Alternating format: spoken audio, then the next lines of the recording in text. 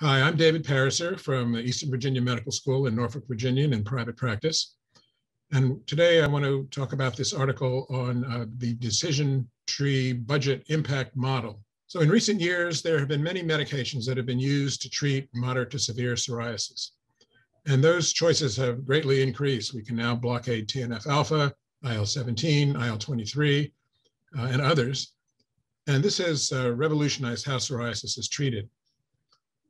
However, this arsenal of biologics has led to a clinical dilemma for dermatologists. How do we pick the most appropriate one for a patient when they start treatment?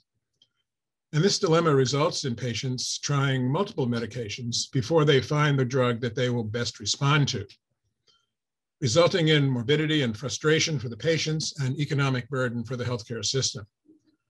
The estimated direct cost to treat psoriasis in the US is $12.2 billion annually. Now, precision medicine has been shown to be an effective tool in a variety of areas, most notably oncology. But precision medicine tool for dermatology has not yet been realized. In this study, a decision tree budget impact model, called a BIM, was constructed that considered if a precision medicine test called the Mind.px could predict patients' biologic response prior to drug exposure. Using this test, patients could be put on the right biologic the first time, 90% of the time, as compared to the current estimates from real-world data. Using the BIM and a simulation period of 1 year, various payer formulary scenarios were modeled, such as TNF-alpha only in Tier 1, multiple drugs in Tier 1, and the annualized economic savings as well as wasted savings spend were calculated.